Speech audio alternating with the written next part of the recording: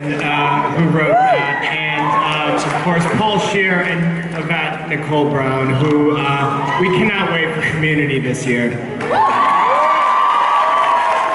Emily, it was good to see you in that clip. I want to ask you about playing Lacey this past season, the Dark Belle. Yeah, I kind of miss her. She was a lot of fun. It was almost for a few episodes they were playing three characters, you know, flashback Belle, storybook Belle, and then storybook Lacey. But yeah, she was kind of feisty. She came straight out of a Whitesnake video. Sassy. Probably one of her favorite albums. Give us a sense of what we can hope for with Belle in Storybrooke, since she's holding down the fort.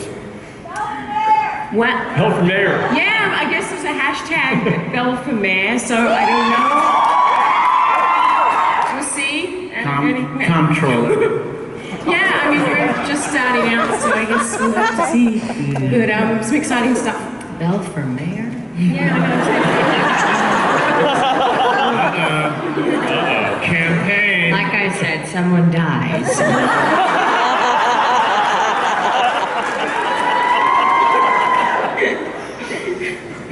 So, hey Adam, what's in store for Belle?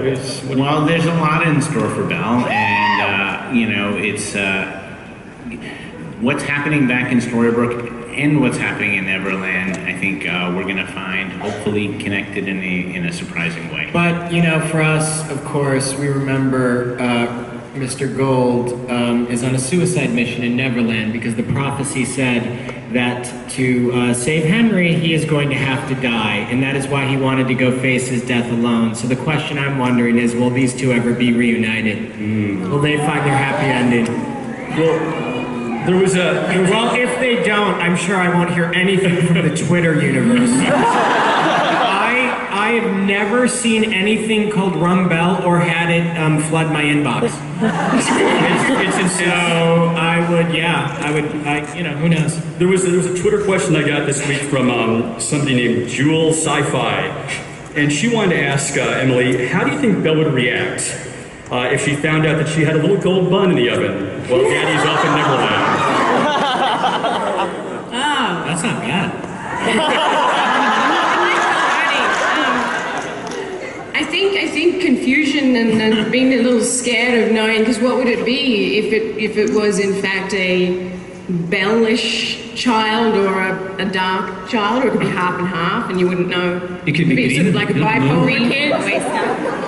Yeah. It could be interesting. That's not bad. I've always wanted a brother or sister. It could be twins. You could have one good and one evil, sort of like. Well, Lana, we had a lot of fun last year when you recited a line, a classic line from your show, and some of the Twitter fans actually came up with some of their favorite lines for just a few of you that we were hoping you might recite. So I want to ask first, Robert, if you would give us a dearie. Robert, let's just hear a dearie. All right, dearie. I'm just going to pass out these cards to four of you. I'll be right back. Lana?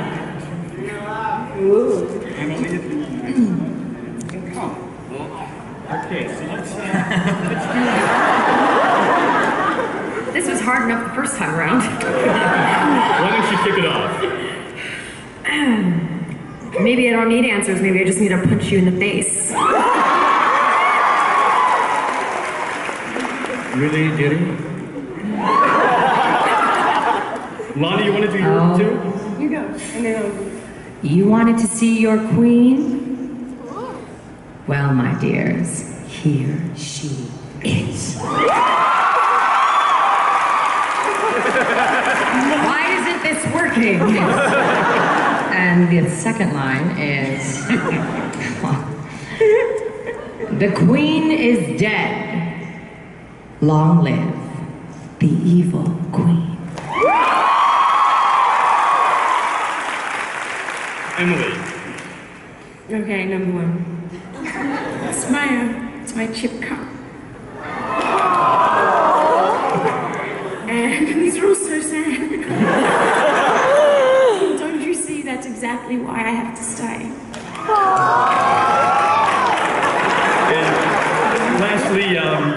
Colin, this was my favorite line of last season, if you wouldn't mind.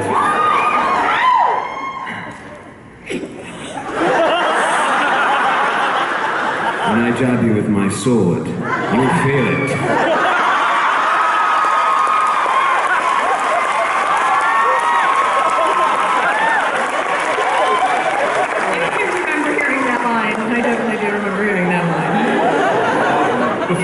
Before this goes downhill anymore, let's throw it to you guys. Let's get our first audience question. Okay. Hi, I'm Leah. I am a proud member of Swan Queen Nation. And my first question is to Adam, Eddie, Jennifer, and Lana. Okay? Wow. It's in the acting, it's in the writing, it's in the editing. Are you guys giving us Swan Queen on purpose? And I'm referring to specifically season 1 and season 2, since no spoilers. I think you're referring to, for those that don't know, Swan Queen is the pairing of Emma and Regina, and I don't think we're doing anything on purpose except for writing two women who both love Henry and want what's best for him, and one who is the daughter of Snow White and Prince Charming, and the woman who cursed her and made her grow up without parents. Okay, well said.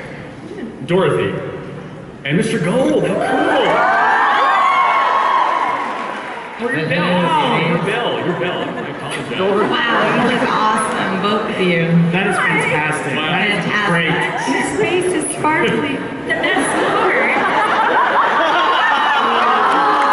I mean, come on, how about it for these two?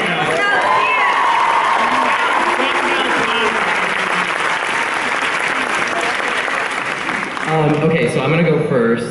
This is actually for Robert, Lana, Jenny, and Josh, which is just fun to say. I'm actually friends with Eduardo Castro. Oh, yay! That's our costume designer, guys. Eduardo is the man who makes all these costumes, and this week was nominated for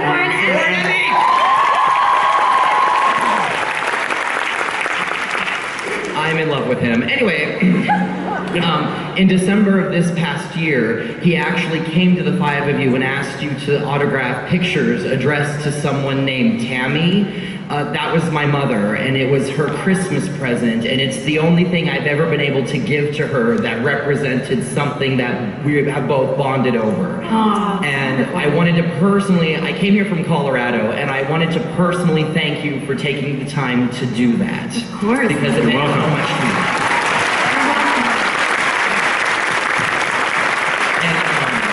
How long did it take you to do your makeup? I just wanted to ask that. It was about 45 minutes. Wow.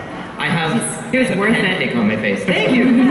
I can't give you anything today, but Eduardo, I'm mailing you guys thank you cards through him. Oh, thank you. Well, thank you guys. Thanks. We gotta Have a great take the day. next. And I have a question for Robert, Emily, and Michael. We saw a lot of complexity come out of Rumpelstiltskin and Mr. Gold this season. And my question is there anything that Rumpelstiltskin could do that Belle and Balefire wouldn't forgive? I think there's a lot of things that Rumpelstiltskin could do that people wouldn't forgive. I am very forgiving now. You are. You know, Get out of the way.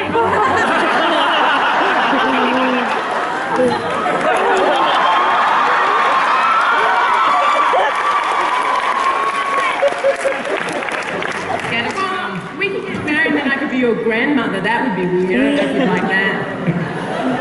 That would be, I would be, right? yeah. Yeah. Wait. Oh, Granny Belle. Grandmother. Step-grandmother. Sorry, step-grandmother. Stepmom. I can give you some advice. Be Stepmother. stepmother. Yeah. I get confused. There's way too many things going on. All right, let's take the next question, guys. Thanks.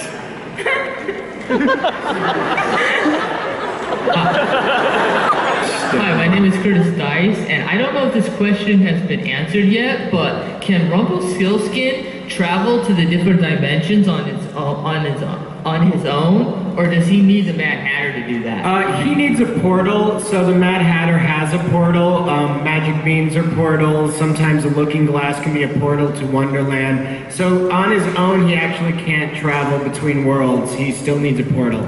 Even the Dark One needs transportation. And apparently a compass, because I carried that compass for a long time last year. And a passport. And their Delta Miles card when they went to New York. Next. Hi, my name is Ariel. Oh! Yeah, fans of Bleep. I was curious as to what characteristics you think you share with your characters. And I love all of you. Beautiful, wonderful people. Thank you. Josh, Kenny, you want to take that? Optimism. I can be a bit selfish, and I can see that in Snow. Impulsivity. Is that a word, writers? It is now. It is now. It's a good word. I think Charming can be impulsive sometimes. He can let things kind of run wild in him, and he can kind of. I've got a little bit of that. You use the word she just invented, impulsivity. Yeah, that's what Impulsivity. Yeah. Thank you. That's what I share. Impulsivity. You know, there was a moment last season, a moment when you two were separated. Is it possible that the Charmings could ever break up, even momentarily? I mean, that is the loss of all hope, wouldn't it? We all just started suffering thinking about that. I won't stop trying.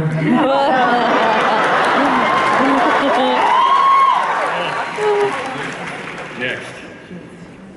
Hi, my name is Olivia. You eyes are all great, and I was wondering, out of both the worlds, the Enchanted Forest and Storybrooke, which one do you think your character belongs in? Oh, great question. Storybrooke. Bobby, answer that. Burbank. I think Fairy Tale. I don't know, but I think most of them are trying to get back. Yeah. Fairy Tale Land for sure. Yeah. And Michael, you ended up in a precarious situation with Mulan and Aurora and Prince Philip. How did you feel about that when you read that? Did you think you were going to die, first of all? Did you think you were a goner? No. We knew. To be fair, we called him and said, you're going to read tomorrow a script that says you're dying, you're not dying. That's kind of what gave it away for me. That ruined it. It ruined, yeah. Spoiler alert. It was a very fortuitous situation I found myself in. I mean, I could have landed anywhere. There's a reason I landed where I did land, which we'll sort of discover later. But to just sort of be found by people who were clearly willing to help, pretty great stroke of luck. Well, there are shippers out there who are already matching you up with Mulan. Is that a possibility? Watch it. That's my baby's daddy you're talking about. What is the name of that ship? Yeah. Oh gosh, I have Name them. Well, we're Swan. There's Swanfire, but Mulan and... What's the Mulan one? Balon? Ninja Fire? I like it. Warrior Fire. Oh, Warrior Fire. I don't know. Balon, that'd be good. Is that a couple you're Sounds considering? dangerous. Balon. Well, I think, is it a couple we're considering? I think, the last thing I saw Neil do was look up at the woman he's loved for 10 years and say, I love you too. And right now, I mean, I can't imagine he doesn't want to get back to her and his son. Unfortunately for him, she's with Captain Hook. And Well, that's true, but Neil. Debate that. Neil's going to attempt at least to move heaven and hell, and if there's a captain in the way as well, then so be it. We can find it out right now if you want. Colin and Jennifer, how do you feel about a possible romance between Emma and Hook? I know, we just shared a drink recently, so... Yeah. You what? I don't know. I don't know. Maybe it's. I think I said it before. Maybe it's. Could be time for Hook to sort of get over his thing with Mila. and stuff, and who knows? It's only been a couple hundred years. It's only been that long, so. Not with my daughter.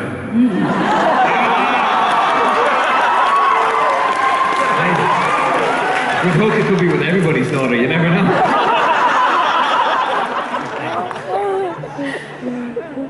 We have time for one more question. All right. Hello? Hi. Hello. My name is Lily, and I want to know if we will find out what mermaid was Regina so interested about that she went to Rumpelstiltskin. That's an interesting question. I know, anything can happen in Neverland.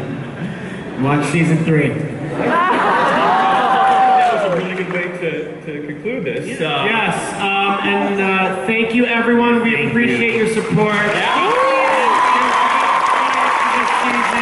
We are excited to have you with us. Everybody on the stage loves the fans of this show. We love you and we work for you. Enjoy this little tease. Hang out for a second. There's a little tease coming.